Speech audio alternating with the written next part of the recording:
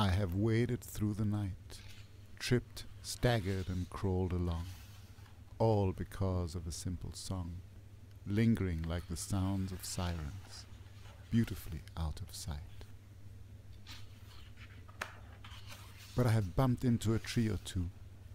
My feet are sore and my hands chapped, the very source of my energy sapped, every square inch of my confidence beaten black and blue.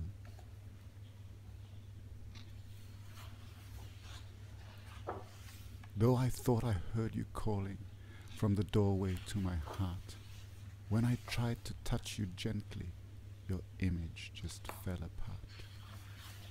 I am moved by all these dreams which keep dragging me along, through the sorrow and the pain heard in every lonely song. We are 50,000 strong, we are 50,000 weak, we have many broken faces, beaten by what we seek. We have marched through all the churches, we have knelt on holy ground, we have sought you in the silence of every living sound. I feel weeping from the bitter soil, and laughter echoes in the altar of my ears. I hear the popular poets of despair, kindling all my sacred fears. Every part of my aching body considers the price of regrets. Every pillar in the mansion of my mind will not make the sacrifice and forgets. All I can is seek you there, and strive to touch you here, as I look for simple signs everywhere.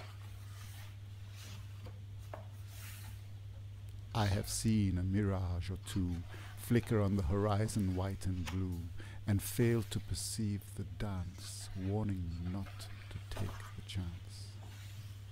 I have moved across stony ground in search of what could not be found, stumbling across life's scattered bones, sprinkled amongst the stones.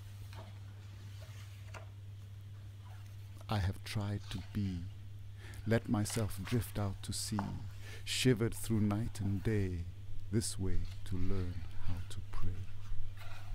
Do you not remember seeing me before from that distant rocky shore?